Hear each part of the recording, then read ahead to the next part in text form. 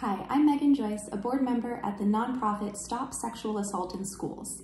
Most K-12 schools are definitely not prepared to deal with the reality of sexual harassment and assault. But there are certain things they're required to do by a federal law called Title IX. First of all, every school must have a trained Title IX coordinator whose contact information is publicly available. Use the free toolkits on our website to find out what your school district does to promote gender equality in the classroom and in school activities.